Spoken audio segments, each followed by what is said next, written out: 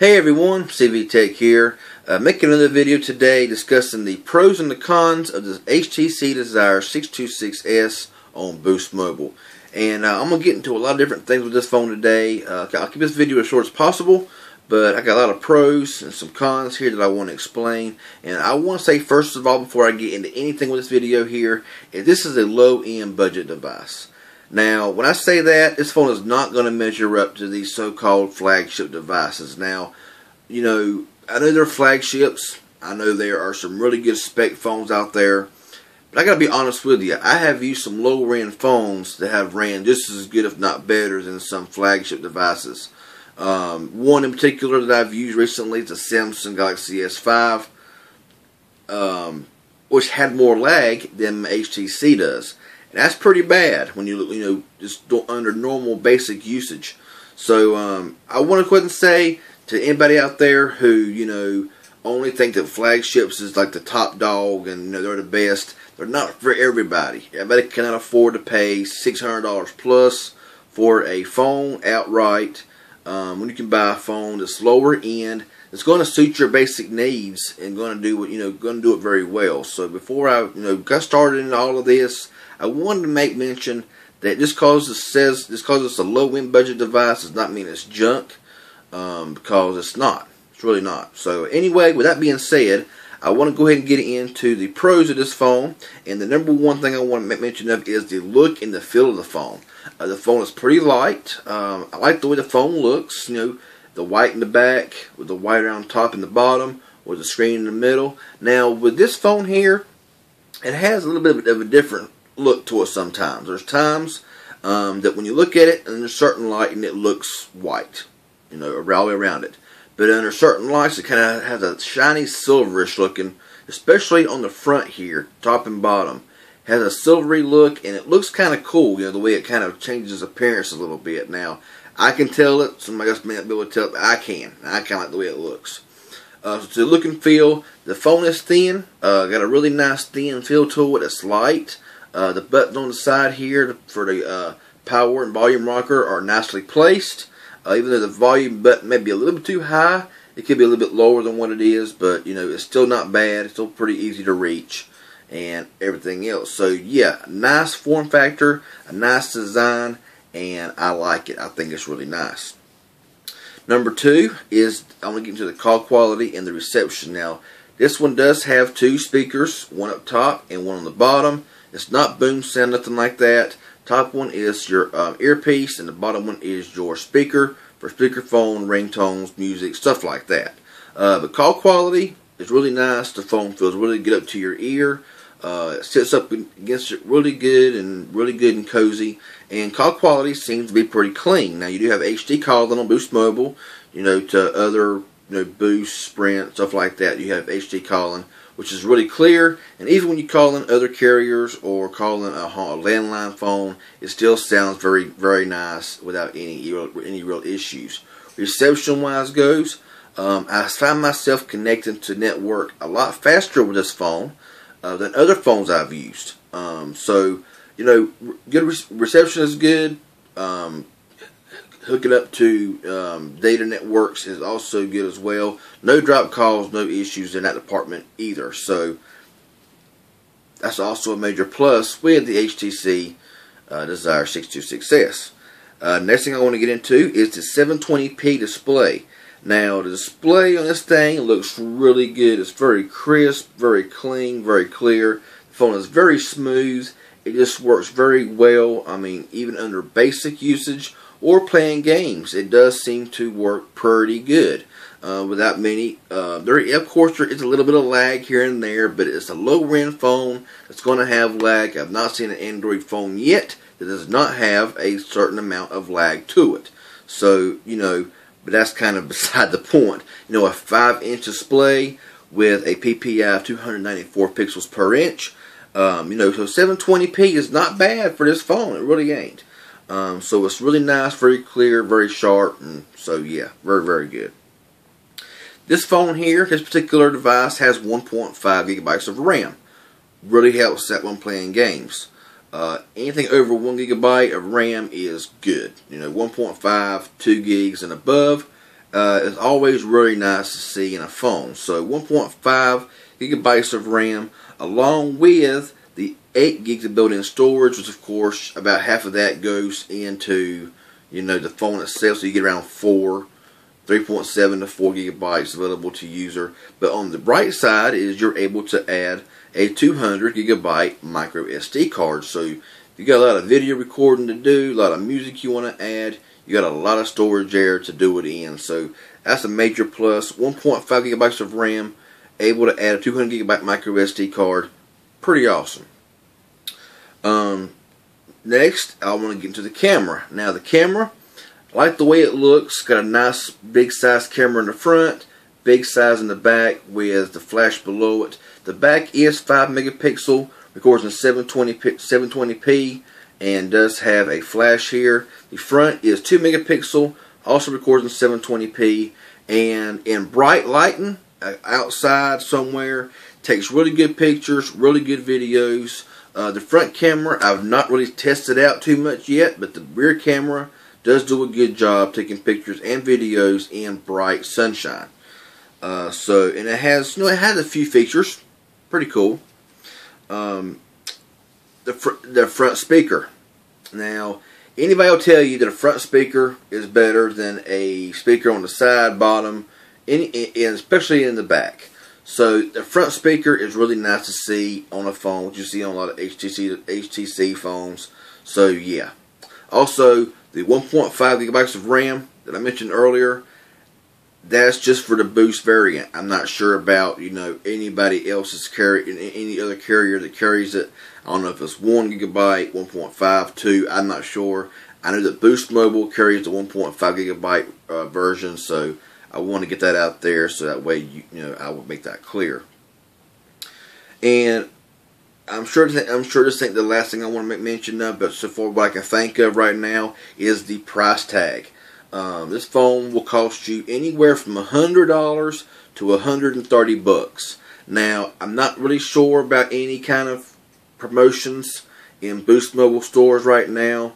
I have looked, however, I have not paid any attention to the prices as far as new activations or upgrade, nothing like that. But as far as buying it outright, I know Walmart sells it for between $109.99 and $129.99. So that's a really good deal for this phone for what you're getting. A lot of features, really nice build quality. Now the back on this phone cannot be removed, so I'll make mention of that here in a few minutes. But for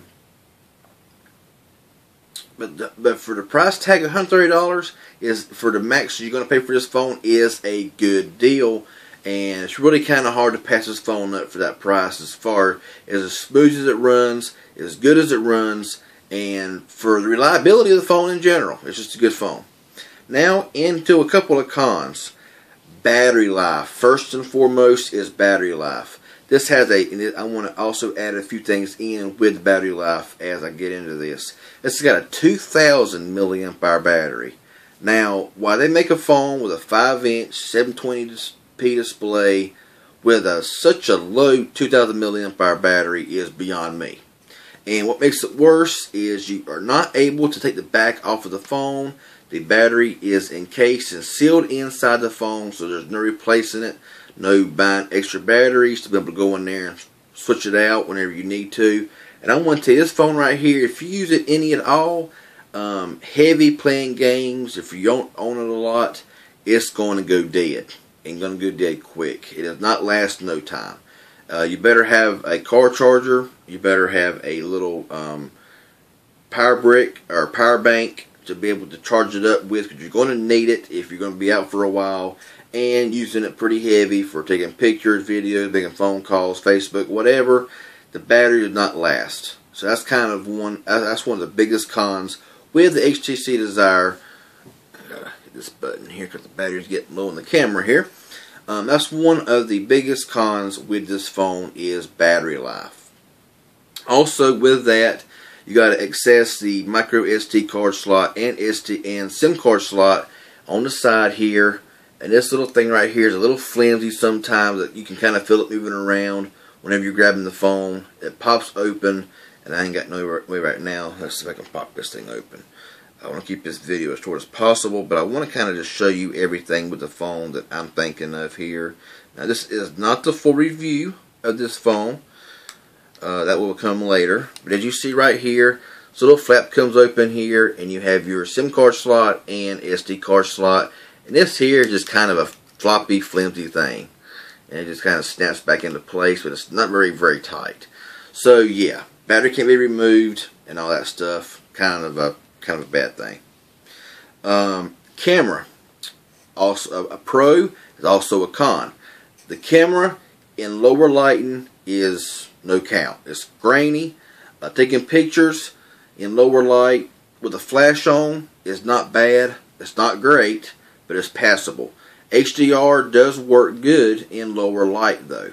If you have some form of light on and the picture looks kind of grainy, if you use HDR, it does look pretty good without any issues. As long as you don't move the phone while taking a picture. It's best to use a tripod, or if you have very steady hands, it's not bad. Video quality also is not good in lower, even in a good lit room. Video quality is just not any count. It's not, the front's not any count, the rear's not any count, and the max recording for both is 720 front and rear, which is pretty bad considering that most, even lower end phones cheaper than this, has full 1080, supposedly has full 1080, and this one here stuck at 720, and there's not very many resolutions you can go to. You know, there's nothing in between 720 and 240. You go from 720 to 240 to 144, so there's no 480, nothing like that, so you're pretty much stuck at either 720 or just very low, non-usable recording. That's for the front and the rear. So the camera is a pro and good outside sunlight, but it's a con inside in lower lighting, or even in a good lit room. It still ain't the greatest in the world. So battery can be a good thing and a bad thing. The processor, it is a 1.1 gigahertz quad-core Snapdragon 210 processor. And while that could be, that's a good thing, and it's also a bad thing. You know, depends on who you are. I mean, you might think that that the processor is, well, 1.1210. That's so 10 years ago or whatever. But honestly, it runs very well, and I would say it runs as smooth as the Moto E2nd generation that runs the 410 quad-core processor, and I might even dare say that it runs as smooth or close to as smooth as the ZTE Warp Elite with the 410 with 2 gigabytes of RAM and double the ROM. So I mean, it runs very smooth. Now, if you're running it very hard, very heavy, you might run into some lag, of course. But for the most part, it does do a good job. It is very smooth, and it works no issues. So the processor may be a con to some, but to me, it's more of a pro. I seen it up here now. I kind of made a mistake and didn't add the processor in. But the processor can be a pro or a con depending on who you are and how picky you are. If you're a picky person and say, well, this thing can be powerful enough for me, well, then if you got that mindset, it probably won't be. But honestly, it's a very speedy phone, works very smooth, and I will prove that here in the full review coming up here in a few days. And last but not least is the front speaker. It's a pro to have one in the front, but this speaker here is pretty poor. It's very tiny. The sound quality is not that good. Watching YouTube videos a lot of times, even on full blast, it's kind of hard to hear. It sounds quiet sometimes. Now, when you're playing music or your phone rings, it's pretty loud. Now, it has startled me sometimes when the phone rings. But on a lot of different kind of videos sometimes, I can play one on my Motorola with this front speaker. It's really loud. I can play the same video here on my HTC, and it's just kind of quiet. So, excuse me. So the front speaker is a good thing to have, but also I have seen better. It's teeny, it's very tiny sounding, and it has no bass. It's all treble, and it's just kind of don't sound the greatest. So these are just a few things. I know it's a 15 minutes long video. I do apologize for it, but I wanted to get everything out that I wanted to say about the pros and the cons of this phone. I will be doing a shorter full review, showing you some gameplay, running some tests, and kind of take you on the phone a little bit here in several days. So stay tuned for that. If this video helped you out any at all, leave me that thumbs up. I sure would appreciate it. Any questions or comments about this phone here, leave them in the comment section below. I'll get back with you as soon as possible. If you haven't subscribed to my channel yet, you can hit that subscribe button. I'd really appreciate it. HTC Desire 626S. A big thumbs up in my book. It's an awesome phone. Y'all have a good one. Stay tuned for the next video.